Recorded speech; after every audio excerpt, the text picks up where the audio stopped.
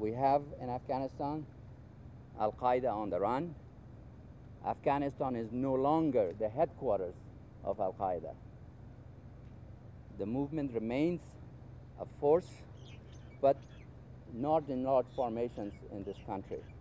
Nevertheless, we are determined to pursue what remains of al-Qaida, small formations, individuals and groups, until we have achieved the objective of their elimination from Afghanistan.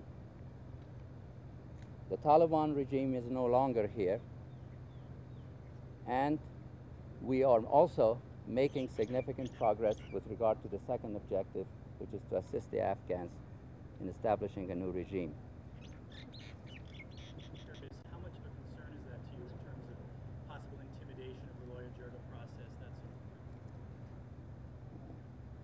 thing? The Loya Jirga will meet soon and will elect a new head of government, the president of transitional authority. It will establish a new assembly, and it will also appoint a chief justice of the Supreme Court. Besides security and a political regime that will reflect the will of the Afghan people, because it will be supported and selected by the Loya Jirga, we're also doing a number of things on the economic front.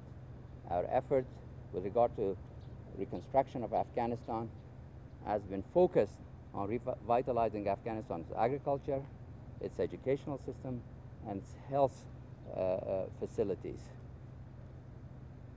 These three sets of activities, security, political, and economic, interact with each other. They reinforce with each other.